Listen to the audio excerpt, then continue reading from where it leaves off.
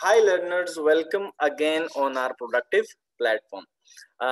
In the previous section, we learned number of concepts and implementation skills regarding Type 2 hypervisor. We deploy virtual machines inside Type 2 hypervisor and explore networking and connectivity options for virtualization industry. We also implement storage options for our testing infrastructure as well.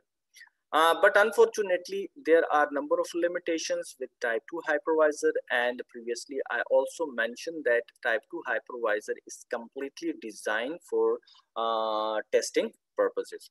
So let's explore the few major limitations, and then we will move with Type 1 hypervisor concepts and implementation. So here we go. Here you can see that we have 6 major limitations regarding Type 2 hypervisor. The first one is no direct hardware access capability. So this type of hypervisor is completely dependent on the operating system, and without operating system we cannot deploy Type 2 hypervisor. And this concept, I discussed this concept in detail in my previous sections. And the second one is a less number of VM support. So in the production infrastructure, you know that there are large number of VMs required. So Type 2 hypervisor has its own limitation regarding number of VM support. The third and the major issue is about security.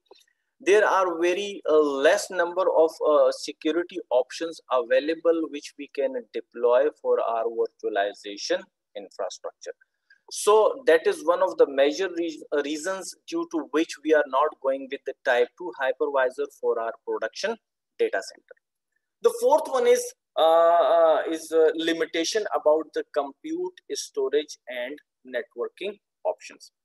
With the Type 2 hypervisor, we cannot deploy any kind of central storage options for our virtualization infrastructure, and there is no clustering capability with this type of hypervisor. And on number 5, you can see there is no fault tolerance and high availability support with the Type 2 hypervisor. And at last, there is no central administration and monitoring tools available with this type of hypervisor. So there are a number of other limitations with the Type 2 hypervisor.